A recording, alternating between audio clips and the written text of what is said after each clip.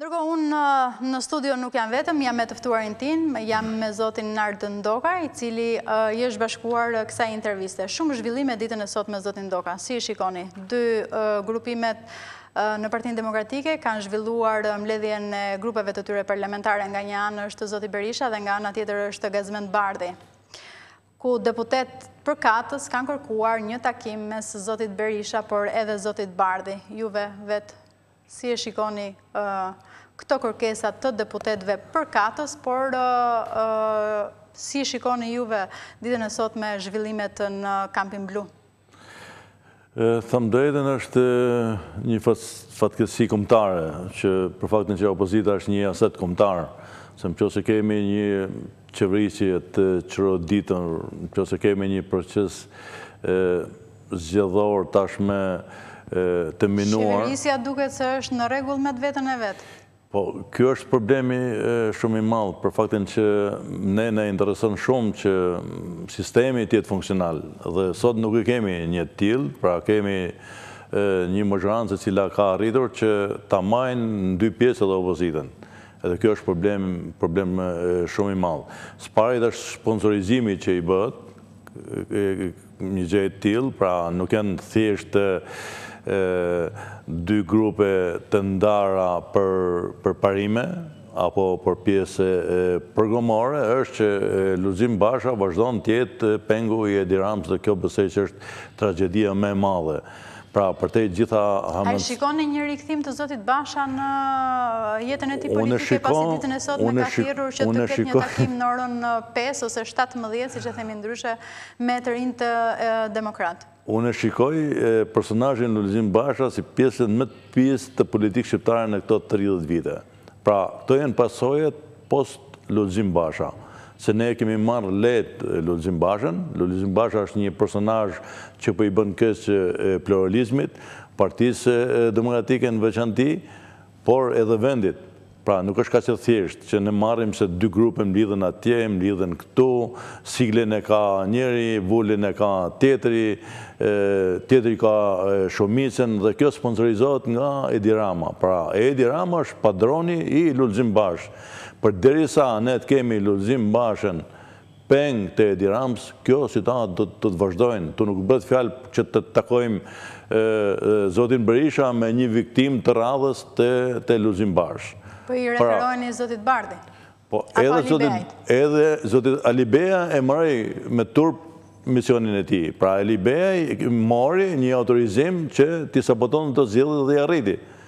Pra, ne kemi sot minimalja 3 bashki të humbura nga votat e Alibashës dhe kemi një frymë përçarje të opozitës. Kjo ishte detyra që kishte Alibeja në këto zgjedhje. Dhe këtë e realizoi. Mas i marrë misionin, tash i vazhdon edhe një personazh tjetër, të vazhdojmë edhe me këtë personazh disa kohë, ku mlidhet grupi parlamentar, kush është shumica, ushqim për peshqit që përdor Edi Rama nëpër mjetet e... Ndërkohë, zoti Ndoka, her pas here, ne kemi edhe, siç e thamë edhe në fillim të këtij transmetimi, që kemi dy mbledhjet e grupit parlamentar të Partisë Demokratike. Nga një anë është zoti Berisha, nga ana tjetër është zoti Bardhi. Ekranin do ta ndajmë në gjys. Do jeni ju në intervistë, po do jetë edhe zoti Berisha atje ku vijon edhe mbledhjen e grupit parlamentar me deputetët e tij që janë të pranishëm. Her pas here do ta ndjekim edhe fjalimin e zotit Berisha. Ajo që do doja t'ju thoja është se opozita humbi në zgjedhje. Ndërkohë, në anën tjetër, pse humbi opozita? Ju thoni që Basha vijon të jetë aty. Humbi opozita, fitoi Partia Socialiste, apo u vodhën votat? Të kemi qartë, pra ne nuk patëm garë, se po më analizojmë... Po hyt në garë. Po analizojmë një palë zgjedhje të deformuara, të dërsuara, por jo garë reale. Pra ne u futëm garë, se është normale, që kemi provuar edhe mos tim në garë, me vendimet e Lulzim Bashë për para disa kosh. Edi Rama ka bërë 37 gjëra për para se ne të shkonim në zgjedhje. Pra janë 37 gjëra që ai i ka bërë me radhë, duke filluar sparit duke majtur partinë demokratike peng, të cilën vazhdon të mbajnë edhe sot dhe kjo është drama më e madhe. Pra nuk mund futesh në një garë kur partinë më të madhe të opozitës e ke ndarë në dy pjesë, kur vullin dhe logoen Edi Rama e jep një grupin në minerancë të kjo parti. Që këtu nuk ka garë. Pra mos merremi me tjerat, se këtu është pra që sot ka 37 arsye sepse nuk bën komona, por kryesore është se nuk se kemi fare komonën. Pra e kemi të ndarë në dysh. Dhe pastaj janë edhe 37 gjëra tjera që Edi Rama i ka bërë pa fund. Edhe shpresojmë me një rezultat pozitiv. Pra e ka fare e pengoj që të registrohet në zgjedhje asnjërin as tjetrin. Pra dhe atyre që kishte dhënë. Në rregull, zoti Ndoka, po koha para se të bëhesh regjistrimi në Komisionin Qendror të Zgjedhjeve iku. Po ashtu iku edhe koha e fushatës atëherën kur zoti Berisha, po ashtu edhe deputetët e tjerë dhe kandidatët e dalë nga primaret, dolën dhe thanë që ne jemi fitues në kaq bashki, prisnit një numër të madh të bashkive, që është e vërteta. Po nga ana tjetër humbët edhe një pjesë të madhe të bashkive që i kishit xhan. Problemi është që nëse ne i marrim si të kaluar këtë realitet dhe flasim për post zgjedhje, kjo është një gabim akoma më rënd. Ne duhet të analizojmë me detaje këtë situatë. Pra ne s'kemi pas garë, kjo është kryesorja. Ne edhe ato 7 bashki nuk e kuptoj se si janë fitu. Pra me këto regula të dëformuar e lojet, me një opozit të ndarë në dysh, me partinë më të madhe që nuk është të regjuar fare, që komisionerët e vula dhe logoja e jepe Edi Ramës fare, që s'pate kohë televizive, që nuk pate financim fare, që partinë më të madhe dhe opozitës nuk e pare fatët, ne kërkojmë llogari Sali Berish, sepse i humbi zgjedhjet edhe Sali Berish s'ka një regjistruar fare. Pra nëse flasim me një standard ligjor, siç e ka shumë dëshirë që të flasin ambasadorë amerikane, ne se kemi fare Sali Berishën të regjistruar, nëse flasim në mënyrë institucionale. Fut në zgjedhje, zoti Ndoka. Jo, nuk është fut në zgjedhje fare. Ai ka bërë fushat për koalicionin ton kur jam i regjistruar. Ne do t'i them faleminderit që kontriboi për koalicionin ton. Pra, që ne si koalicion, 3 parti politike, Partia e Lirisë dhe Partia e Drejtimit. Po e ribëj pyetje ndryshe. Çfarë përfaqëson zoti Berisha sot? Përfaqëson Partinë Demokratike? Thjesht një frymë. Në aspektin institucional jo. Në aspektin institucional ishte pro-amerikani Alibashës, pra ky pse nuk fitoi? Ne nuk e marrim në analizë pse kjo parti e madhe pro-amerikane, pro-evropiane, me logo, me vull, humbi në mënyrë drastike. Pra atë fillon analiza të këtyre viktimave. Për faktin që Sali Berisha nuk është i rrezuar fare as në fletën e votimit, as në votimin u pengu. Nuk është se nuk pati dëshirë të bëjë një gjë të tillë. Dhe pjesa që mbeti prej asaj, pra zoti Berisha përsolli një frymë, të cilin e kanalizojnë nëpërmjet koalicionit ton. A kupton që çfarë absurdit është? Edhe ne tentojmë që të kishim një rezultat spektakolar. Por zoti Berisha, mori pjesë në këtë fushat, duke e majtur frymën se në këto kushte nuk ka asnjë gjë tjetër se çfarë bëjnë. Pse? Se në fundit edhe ai do t'i psojnë to. Se ka përgjegjësi të veta, ka përgjegjësi që ka mbajtur Lulzim Bashën 4 vjet kujtar, ka përgjegjësi që ka pas Alibeajin pjesë të kabinetit të tij dhe një ndër deputetët e rëndësishëm. Ka qenë pikërisht pra. Në funksionin drejtuese. Po pra, këto janë problemet, këto janë pasojat. Për faktin që ka majt të rreth vetes njerëz pa dignitet, njerëz pa karakter, njerëz të shantazhueshëm. Edhe kjo është në fundit nohatja një lideri që t'i njohin bashkëpunëtorët e vetë, t'i njohin edhe në ditë të vështira edhe në ditë të mira. Dhe këto pasoje po i vunë edhe vetë zoti Berisha, por jo se ka një përgjegjësi drejt për drejt në këto zgjedhje. Mirë, sot që flasim, kemi marrim rastin konkret, me qenë se jemi edhe të ndarë në splitëra në ekranin në këtë transmetim live. Kemi zotin Berisha i cili ka mbledhur grupin parlamentar të Partisë Demokratike me deputetet e tij që ka. Kemi nga ana tjetër zotin Bardhi që ka mbledhur grupin parlamentar.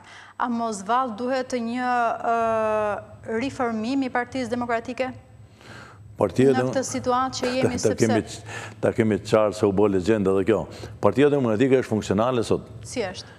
Është funksionale në bazën e statutit saj, në bazën të anëtarësisë, shumica i vendos gjërat. Dhe kryetari legjitim i Partisë Demokratike është zoti Berisha, por sot nuk është i regjistruar pse se nuk është i regjistruar, që është penguar nga kryeministri Rama. Rast unikal në këto 32 vite që qeverisja pengon të regjistrohet në zgjedhje partia më e madhe opozitës. Kjo është problemi, këtu fillon problemi. Problemi sot ekziston mes Partisë Demokratike dhe zotit Berisha si institucion me Edi Ramën, jo me viktimat e tij. Sa i bën me gisht, edhe këtë zotërin që shkon aty pa pikë turbit edhe zhvillon një mbledhje e grupit parlamentar se ka shumicën aty njerëzve që kanë paguar për blerën mandatin të Lulzim Basha.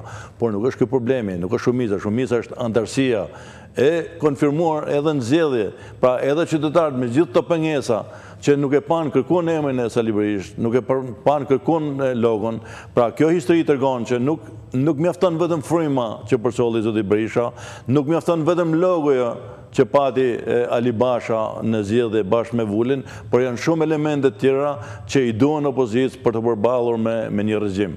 Pra këto Edi Rama i ka palosur gjithë, ne kemi rrezikun më të madh sot, kemi Edi Ramën, ne flasim për Edi Ramën sot. Dhe kjo është fatkeqësia më e madhe. Por flasim për viktimat e tij.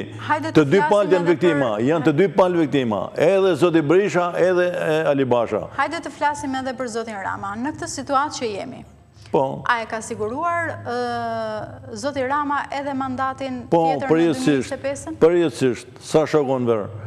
Kjo është një problemi i madh. Kjo pra është problemi, nuk është problemi vetëm i këtyre dy pjesëve. Këto mund të vazhdojnë.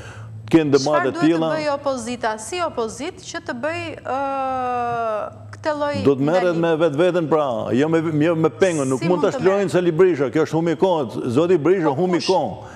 Zoti Berisha humbi 2 vit kohë. Edhe këto janë gabime edhe të zotit Berisha. Për faktin që humbi 2 vite kohë, që a do të bashkohet me Lulzim Bashën, apo me Alibashën, apo me Alibeajin, apo me Gazbardhin. Është humbi kohët. Për faktin që zoti Berisha u bashku me antarët e simpatizantë asaj partije, krijoi edhe një hark opozitar dhe do gjente metodën që të heste përpara. Pra duke i njohur, duke e ditur se pengu nuk mund çlirohet nga dëshira e zotit Berisha, as nga dëshira demokratëve, as nga përgjegjësia institucionale. Por do të shohën një realitet i cili ishte i trishtueshëm për Partinë Demokratike, edhe për vetë zotin Berisha, që kur e mendon që akoma kujtarin e partisë tij, të cilën e ka mbështetur, e ka votuar, që ka shumë kate edhe për këtë që i ka bërë, që do të ishte me kohë që ta njifte sikur është ky personazh, ta kuptonte që ky nuk çlirohet nga pengmarrja e Edi Ramës, se gjërat dolën botërisht. Ne e dim që Edi Rama ka korruptuar edhe një zyrtar të lartë FBI-t për ta mbajtur peng Lulzim Bashën. Pra nuk i ka mjaftuar marrëveshja me të, nuk i ka mjaftuar orekset e tij të shprenuara për pjesëmarrjen në tendera dhe në korrupsion duke qenë lider edhe opozitës, pa kapi edhe peng përfundimisht me një dosje të Rusisë. Edhe zoti Berisha dinte që do ta mendojnë ai që ky personazh do të vinë dhe do të bashkohet me BD-n. Jo, misioni i tij është që ai të qëndrojnë aty i vetmuar me ato njerëz që i manë rreth vetes, me disa tjerë që shantazhohen nga faktori ndërkombëtar.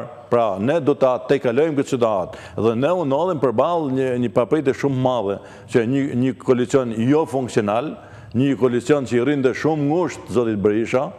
Ta kemi krejt qartë, dhe ishen venime emergjente, ishen venimet e minutave të fundit, edhe vetë Partia e Lirisë me zotin Meta sakrifikoi edhe nga vetja, edhe unë që përfaqësues një partie politike kisha shumë mundësi që dilja në vete, por sakrifikova duke u përpjekur që ta bëjmë një koalicion sa më funksional.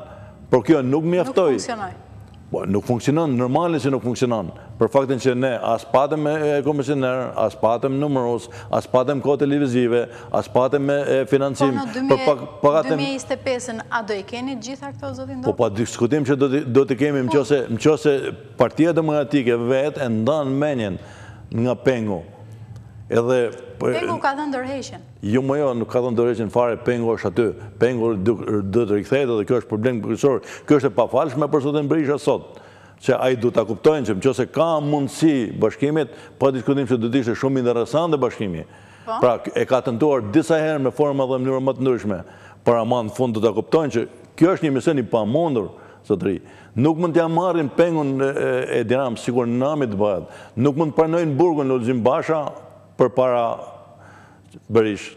Pra ju po thoni që zoti Basha ka qenë aty dhe vazhdon të jetë dhe kjo është pa diskutueshme. Po këto janë viktimat, është mos marrim se sigur këto po mbledhin statutin, këto e kanë vulën në din ku t'ja japin. Po mirë, dini me një version të qartë.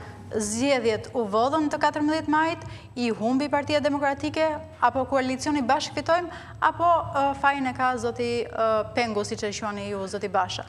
Janë një faktor për para, nuk kemi fut në zgjedhje.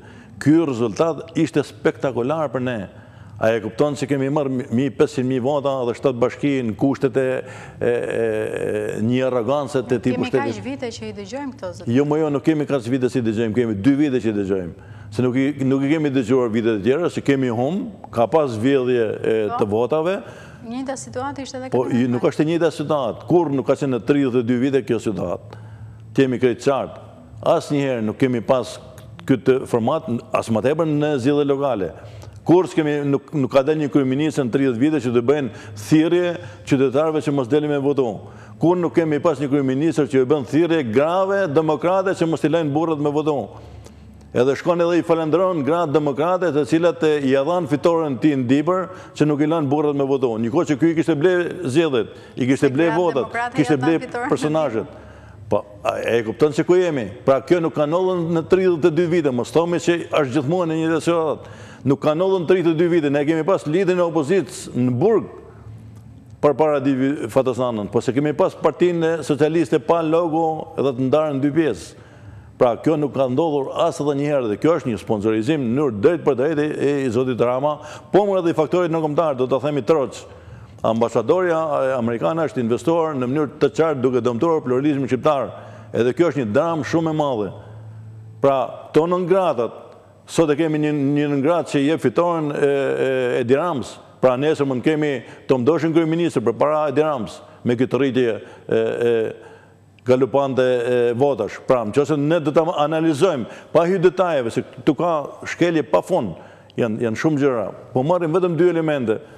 Nëse do të ketë njerëz të përgjeshëm, një media që shkon drejt zvërtetës, jo drejt ngjarjeve e të ditës. Janë 2 gjëra. Pa diskutim media është pushtet. Por ja, një pushtet e medias është shem. Nga kush është shem kjo? Nga kryeministri, nga veglet e tij, pra e shemen një media të lirë. Dhe kjo është një realitet i prekshëm, pra nëse ne kemi një pushtet, se media është një lloj pushteti, ne do të analizojmë 2 elemente, po i marrim, i lëm pjesë të tjera, nuk ka nevojë. Unë kam thënë edhe vëzhguesëve të OSBE-dit. Bursën, deformimin e bursës, zhvlerësimin e erës. Pra, kjo tregon që me miliona euro janë hidhur në këto zgjedhje për fushat elektorale duke bler vota. Është treguesi kryesor. Nuk mund të kapim ne asnjë prej këtyre, as kandidate e rilindjes, se në 61 bashki Edi Rama kapi vetëm një. Atë që e sulmoi 3 orë përpara që të arrestoi, ndërsa pjesa tjetër kanë bler vota. Ku kapen to? Kapen te bursa. Avancojmë edhe një hap me përtej. Cila parti u rrit në këtë zgjedhje? PSD-ja. Pra, u rrit 5 herë më shumë se e ka pas Skënder Gjinushi, i cili është një profesor i nderuar, se është kryetari i Akademisë Shkencave sot. Pra, ndodhi në gjë, pati në pjesë programore, pati në një lulzim përveç blerjes votave. 2 janë dërguesit. Pastaj me gjërat e tjera merremi pa fund, sa ka 2 opozita, 3 opozita, 7, çfarë kishte u ble zgjedhja. 2 elemente, po i lëm to pjesë të tjera, vetëm të 2 elemente, sigur të hetohen, sigur të vlerësohen ky realitet, sigur shifjet historiku i këtij realitetit, edhe doli përfundimi i zgjedhjeve, se asnjë institucion në botë nuk mund të njohë këto zgjedhje. Kur ke deformuar bursën e vendit tanë me zhvlerësimin e lekëve duke bler vota, kjo është prova më e madhe. Është prova më e madhe se duke e kap Edi Ramën me lekë në xhep duke e dhënë qytetarëve. Pse se është një provë e matshme, e prekshme, që mund të studiohet. Pjesa tjetër është të marrim analizën e një partie politike përpara 8 viteve, 4 viteve në vazhdimsi. Ta marrim këtë personazh që është non grata, a foli kjo ambasadore ndonjëherë? Se nuk e di sepse është vënu pa dalë akoma për me juru fitoren, se herë tjera bënda edhe pa shpallë këgjezoja. Pra këto janë problemet e një dëformimit e një realitetit në politikën shqiptare, e cilë do të këtë pasoja, pa diskutim. Kush e donë një kryeministër të tillë? Kritik të zotit Berisha kërkojnë dorëheqjen e tij. Ju si mendoni, a duhet të jap dorëheqjen zotit Berisha? E çfarë zgjidhet që e dha dorëheqjen zoti Berisha? Zoti Berisha arriti që pa pas emër, pa pas vull, pa pas logo, t'i japin opozitës 5.000 vota. Jo, po nuk mund të ketë këtë version. Po, kjo është, pra tregon që është faktori përcaktues në opozitën shqiptare. Tregon që është një lider i pakongrueshëm. Vota më, nuk është dorëheqja. Nuk e kuptoj këto personazhe që akoma janë tek dorëheqja. Dorëheqja është kur ti je në një proces normal, kur ti je në një garë të barabartë, kur ti ke pas një proces model në Shqipëri. Sot, ai nuk është regjistruar fare në zgjedhjen e kërkon dorëheqjen. Me kërku dorëheqjen një njeri që se ka emrin fare në zgjedhje, që e kanë penguar që tjetë. E kupton që qarë jashtë logjike, pastaj një partije politike, ore, shumica që vendos. Çfarë ka kërkuar zoti Berisha? Gjithë bashkë të votohemi. Kjo është elementi i demokracisë, nuk ka tjetër. Mort vinë edhe Lulzim Basha, nëse e lejon pengmarrësi i tij që të grojnë edhe Alibasha, Gazmen Bardhje, gjithë soi surullopi tyre. Se besoni kaq fort në rikthimin e zotit Basha? Ore, e ke parasysh që aja është ati vjen turp që tjetë sot në Shqipëri, të kemi qartë. Pra aja është një personazh që nuk mund dalin në rrugë. E ke pasur shkëndëharë qofte në Hollandë. Pra si mund të ballafaqohet? Ja, i pari me mu. E kupton që çfarë ndjesie kam unë nëse unë e takoj personalisht Lulzim Bashën. Pa, aty e keni pasur, keni takuar. Jo, e kam pas aty, e kam thënë gjërat troç për arsyeve, por sot e kemi të demaskuar, sot e kemi prova me fakte, me binje. Sot e kemi edhime dhe veprimit e tij, se përpara kishim dyshime, edhe ja kemi thënë edhe dyshimet edhe në mënyrë publike. Por sot jemi përballë një realiteti se ai po i kushton, po i krijon një dëm shumë madhe Partisë Demokratike në veçanti, por edhe pluralizmit. Se në fundit nuk më plasi shumë për Partinë Demokratike, se më propozoj një alternativë tjetër. Por unë jam interesuar për fatet e vendit, për pluralizmin, për një opozitë të mirë organizuar. Si është rruga e duhur për një opozitë të bashkuar? Për mu kjo çfarë duhet të bëj sot në këtë situatë? Zoti Berisha ka një rol përcaktuar sot, se të jemi të qartë. Asnjëri prej tyre nuk e ka. Se është lehtë, ti themi zotit Berisha. Çfarë duhet bëj zoti Berisha? Për shembull, edhe unë kam qenë me kohë kundër zotit Berisha, që në 97-ën, koha tregoi që ai qëndroi, u votu, përmysi, u zgjeru, e rikonferoi opozitën më thash. Edhe sot nuk është se zoti Berisha është kthyer me dëshirën e tij. Se ishte larguar nga ai u kthy që ta shtrirojnë në fundit Partinë Demokratike. Nuk i arritin të zgjedhje, por arriti që ta mbajnë si frymë dhe kjo është shumë e rëndësishme. Pra ai si mision mund ta vazhdojnë. Pra ai nuk po tenton që ta ketë ai monopolin. Jo, ai po krijon mundësi që ta kemi të qartë. Morë një goditje edhe personazhet e tjera, mos e ne e dim ti kun ky edhe lideri i opozitës del. Jo, lideri i opozitës duhet edhe 15 vite tjera që ta kemi një lider opozite. Sot lideri i opozitës është zoti Berisha i pakongrueshëm, dum apo zum ne. Pra është i vetmi personazh që mund të përballet sot me Edi Ramën. Pse janë gjithë to do të çakete byllëpirshjet e Edi Ramës që thonë që vetëm Berisha të largohet, e shohin se pengesë shumë madhe më. Sikur mos ishte faktor zoti Berisha e lejonin që të registrojnë në zgjedhje më, jepnin edhe logon, edhe vulin edhe mundin edhe ashtu. Pra këto personazhe e kanë frikë dhe ne nuk duhet të bëjmë tash në vorbullën dhe në rrjedhën e tyre. Vota i përcakton to. Pra ne nuk e patëm sot një lider, nuk e kemi Benin Këlliqin sot kryetar të Bashkisë Tiranës, që do ta kishim të mbyllën këtë problem. Nuk e kemi Luciana Boqin, kryetar të Elbasanit. Pse nuk u votua zoti Këlliqi? Po pra, si janë 1001 pengesa përpara që sapo i tham. Nuk diskutohet që ka, se nuk mund votohet. Ai kupton se çfarë personazhesh kemi përballë? Një mashtrues si Eren Velia me një njeri me të ardhme si Benin Këlliqi. Pra nuk janë vetëm votat ato, se nuk diskutohet, se ne nuk do të fajsojmë qytetarët, por do të fajsojmë klimin politike që ambizitron. Do të fajsojmë ato personazhe që janë fut duke blerë vota dhe duke deformuar zgjedhjet. Do të fajsojmë kryeministrin e cili e ka ndar opozitën në dy pjesë dhe sponsorizon se të jetë e tillë. A kemi në gabimet tona? Po diskutojmë se kemi edhe në gabimet tona më. Se një prej këtyre gabimeve ishim se ne do të gjenim një formë tjetër të organizimit. Pra përtej logos dhe vullës Partisë Demokratike. Zoti Berisha po bën një luftë me mullit e erës me logon dhe vullën. I ka Edi Rama, nuk mund t'ja marrin. Habitim se nuk arrin që ta kuptojnë këtë realitet. Pra e kanë vullën, nuk kanë kujt t'ja japin, marrin misionin e tij, e thirr para dite tabakun, i thot merre, jo nuk e do, thot, për të shkojt pës mamin. Pastaj i thirr tjetën masdite, e kupton që në çfarë situate jemi. Zoti Berisha do ta kuptojnë që ajo vull edhe ajo loga i ka bërë shurrin e dhera, dhe nuk bën harë ma asnjëherë. Sido si të bashkohet kjo Partia Demokratike, se këto zgjedhje opozita shumë më madhe edhe se vetë kjo Partia Demokratike. Pra kjo i ka kriju kosto shumë madhe, edhe partive të reja, se ne nuk mund të rrim presim ne se kur çlirohet e vulla dhe loga e Partisë Demokratike. Pra kjo i ka penalizuar edhe partitë e tjera. Përgjithësi jeni duke pritur çlirimin e vullës dhe logos, apo ja?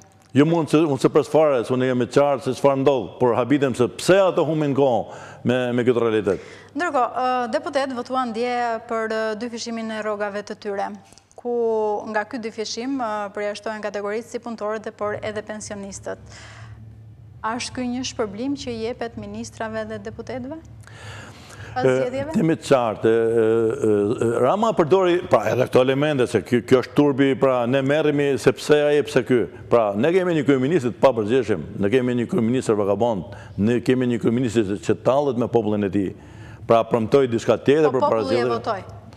Po populli e votoi. Po premtoi diçka tjetër, se nuk e votoi populli. Popullin e shantazhoi, i bleu votat dhe ja marr me këto marifete. Se të jemi krejt qartë, nuk ndeshim në akoma në popull që thotë e ka votuar me zemër, edhe ato që votojnë. Pra janë me pahirë, janë të shantazhuar, janë të blerë shumica atyre. Nuk po them që nuk i ka 20% komunistë ato që sigurt i lanë edhe pa bukë votojnë. Se kjo është realiteti, për ne jemi një vend i të shtushëm, që dy palë kanë ato militantët dhe komunistat që nuk ndryshojnë prej llogoreve.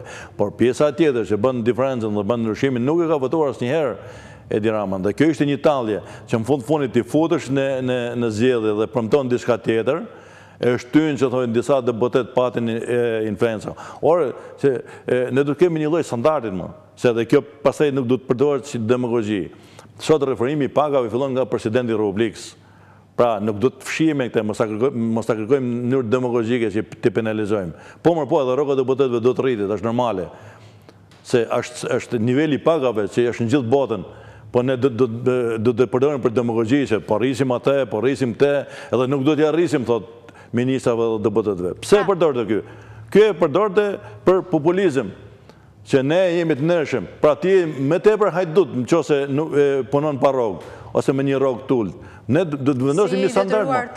Po do të vendosim një standard, do fillojmë nga presidenti i Republikës. E kupton ti që ka institucione që marrin 3 fishe në presidentin e Republikës sot që rrogë. Nuk ka nevojë Edi Rama për rrogë. As nuk e një fare lekun, se s'ka nevojë. Kudo si shkon, kudo si lëviz me charter, me 700 shoqërues mrapa, nuk paguon kurrë, se s'ka nevojë për faktin që është vetë institucioni i kryeministrit, pra nuk e ka problem fare këtë pjesë, por unë të garantoj se janë 80% deputetëve të Kombëtit të Shqipërisë që jetojnë me pagën e tyre. Ne i fusim gjithë një thes për 20 hajduta që janë në parlament. Jo më jo, 20 hajduta i fusim burg, por deputeti dhe kushdo tjetër zyrtar i shtetit do të respektohet me pagën me logjikën normale. Pra duke i referuar pagës presidentit të Republikës dhe në vazhdimsi duke ulë të piramida. Pra, ne kemi ato institucionet që i bën Rama ekstra, që marrin 5 herë më shumë se presidenti i Republikës pag, apo këto gjyqtarët e famshëm se marrin edhe 7 herë më tepër për t'i bërë pa korruptueshëm. Pra, pa hesim me logjikën që sot rritin një njeri që e mirë paguon, do ta ulim nivelin e korrupsionit. Rama menon me 2 standarde. Pse? Se është një populist, është një mashtrues, profesionist në këtë sens, që deklaron da atje thonë të deklaroj kë kur shkën dibër, që Pandi tha, se ku ishte një takim, pra Pandi kishte faje që e blokoj ligjin. Pandi ishte viktim, pra edhe tallej edhe me Pandin, tallej edhe me deputet, tallej edhe me qytetarë që kishte përballë. Ne jemi një realitet të shtueshëm dhe duhet ta kuptojmë seriozisht që kjo është një rrezik kombëtar që kemi përpara, që ne kemi një kryeministër sot që ka dhunuar çdo gjë. Pra, pengmarrja ati në opozitës vazhdon. Vula dhe logoja se partije do tjetë në dorë dhe në orekset e Edi Ramës si të dojnë ajë. Pra, ajë do të përdorin çdo natë me këto mediat që i ka sot në rresht të blera, një pushtet i shembur. Pra, ne s'kemi një pushtet medjes, do të kemi një biznes në medjes, e cila vazhdon që t'i bëjnë fresk një kryeministët arrogant. Unë nuk është se unë jam pesimist dhe fus nota pesimizmit për faktin që edhe vetë Partisë Demokratike ju duhej që të prekte fundin, ndoshta edhe vetë zotit Berisha i duhej që të prekte fundin që të kupton dhe se kush është Lulzim Basha. Ja kemi thëmë zotit Berisha me kohë që këtë personazh nuk e ke në rrugën që duhet, që është një personazh që i ka probleme me karakterin e ti, që ka probleme me shtyllën kurrizore, që ka probleme me fjalen, që ka një probleme me marrëveshjen. Pra, i ka ditur me kohë, dhe pa diskutim që adisht që të vepron dhe me kohë. Dhe këto e në kostet që po i vunë vetë, pra ndaj i duhet kohë edhe zotit Berisha, që ta kuptojnë më në fund, që ajo vull dhe ajo logo nuk bëjnë me për simbol të opozitës shqiptare. Pra, du ta kuptojnë që janë dhunuar nga Edi Rama, nga padrina i këtij vendit. Pra ne do të shkojnë për tek saj një organizim, një riformatim të opozitës, një shkrirje, një rikthim të elitave, një hapje shumë më të madhe. Pra, zoti Berisha do të tentojnë që të krijojnë një leadership që mund të ketë konkurrencë edhe për kujtarin e PD-s. Pra, duke ju krijuar mundësitë, duke ju krijuar shanset, nuk ja dhanë qytetarët këtë mundësi, si të jemi këtë qartë.